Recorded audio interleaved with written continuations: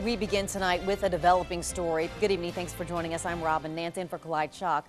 Interstate 90 near the state line is back open at this hour. One westbound lane was blocked for about 5 hours while crews investigated a fatal crash near the Pleasant View Road exit.